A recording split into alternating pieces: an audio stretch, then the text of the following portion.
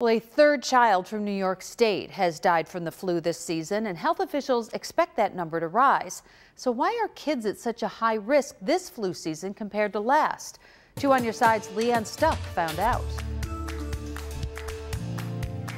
We know this flu season has been bad, and the CDC says cases here in the United States are on the rise, and doctors don't know when it will peak.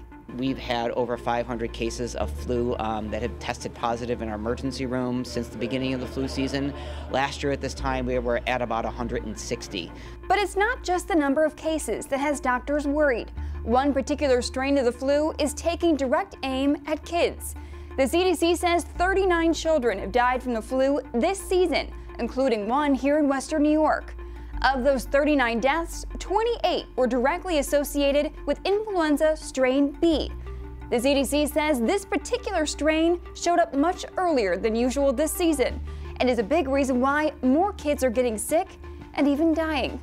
The number of kids who have died this season from influenza strain B is almost 3 times more than all of last flu season. In New York State, we've seen a significant number of flu-related deaths in the pediatric population, and also CDC reports across the United States, we've seen pediatric flu-related deaths. The CDC says influenza B is most commonly reported in children because the virus does not change much year to year.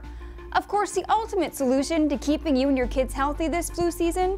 Hand washing is really important, all the time, frequently, teaching your children to wash their hands well, encouraging kids to do that while they're in school. It's really important for people who haven't already been immunized, especially parents that have children that haven't already been immunized against influenza, to get them immunized as soon as possible. And if you have any more questions about this flu season, head on over to our website, WGRZ.com, or our 2 on Your Side app. Leanne Stuck, Channel 2 News.